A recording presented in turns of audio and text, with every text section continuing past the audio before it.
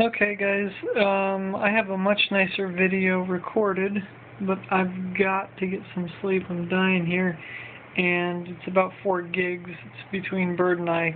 It's 1080p, so it's going to take me some time to cut. I plan on doing it when I get back up after I've had some sleep. In the meantime, I figured I'd make another short video, something I could upload straight from my Evo here real quick, to let you all know what was going on. And just in the meantime, I had to kill a little time. Hard to read, but that's a quadrant score of 1233. I just pulled up with some of Bird's tweaks. But what I'm here to show you is our recovery console. By the way, my desktop, in case anyone's curious. I always forget who makes this clock, but it's available if you just search Hero Clock on the marketplace. You'll find it, and it's got the default clock skin on it. I get that question a lot in my videos. The background is Silhouette live wallpaper. It's got some really awesome options, but basically just makes for a real natural wallpaper. But anyway, that's not what we're here for today. What we're here for to do is look at our recovery environment Bird and I have done. And what I mean by Bird and I is he took the research done on the milestone. He discovered a way to improve on it considerably, basically hijack the boot process much earlier, and he calls a script that I wrote that's sitting over on the pre-install partition, and that script also has a fair bit of code from him in it that preps the recovery environment. But basically my script is a self-contained installer. In other words, it's got binary data in it that's exploded out, and so the whole recovery environment sits in one file, really, so we can provide updates to you guys really easily. The way you boot into the recovery environment is pretty straightforward. I'm going to do it from the phone just so that you can see everything going on instead of me switching between the phone and the keyboard.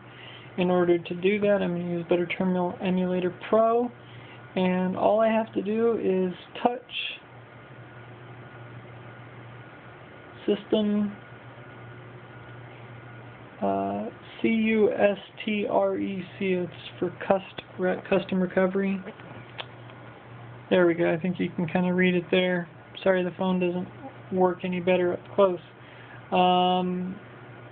Enter. Oh, sorry, read-only file system, so I need to go mount this.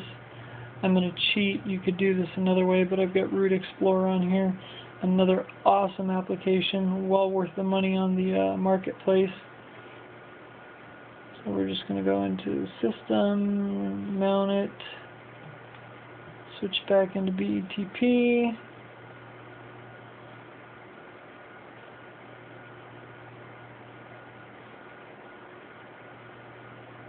Sorry for the silence. I'm tired. It's this or nothing. For the moment, anyway. Okay, so there we go. So I touch, there we go. Touch, System, Custrec. That's all it takes. Once you've done that, reboot. I think I can do it from here. Oh, apparently not.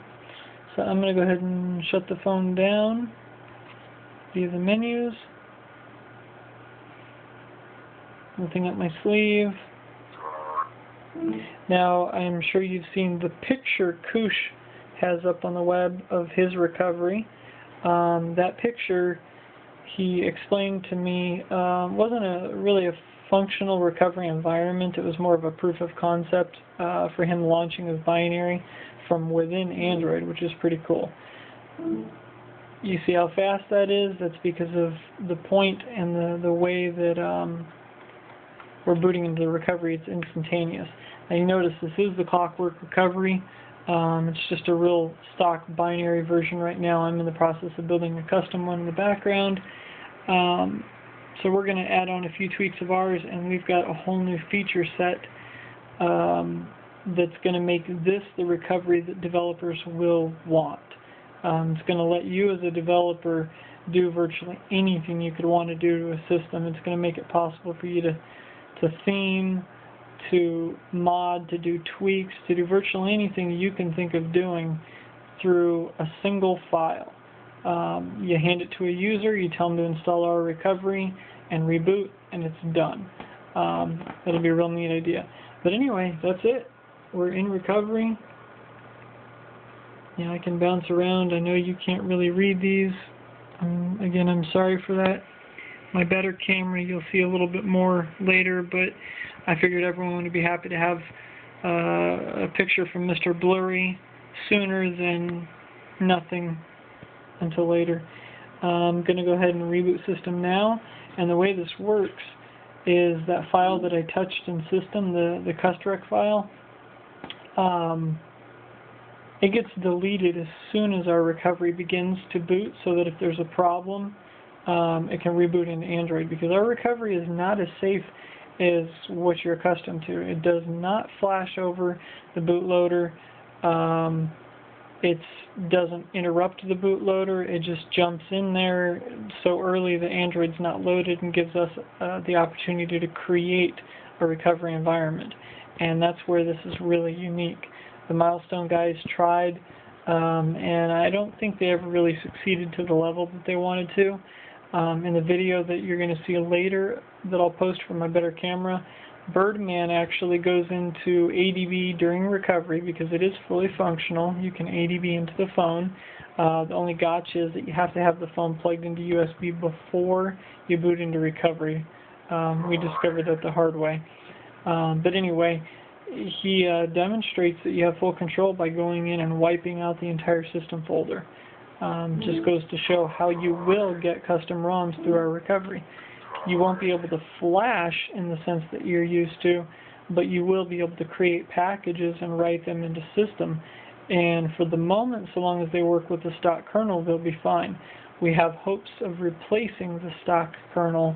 We have a couple different processes we're looking into, as are a few other people. I mean, we're not the only ones looking at this.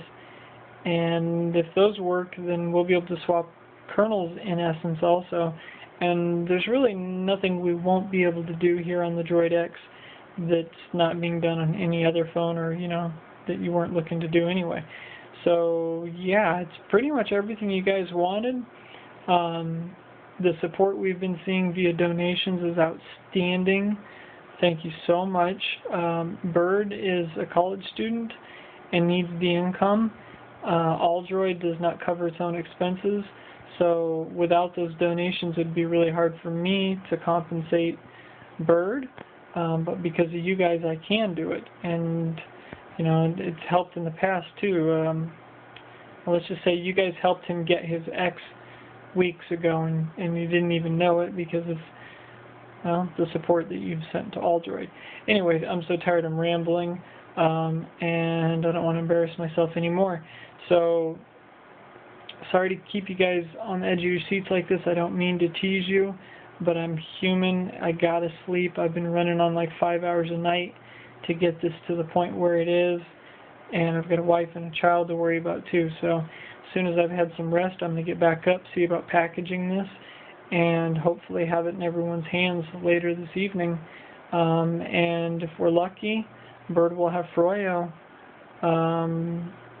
out there running, and, well, yeah, let's just say he hopes to have it functional, and maybe somebody will find a way to distribute it to you. Obviously, we can't do that because that'd be against the law. Anyway, y'all take it easy.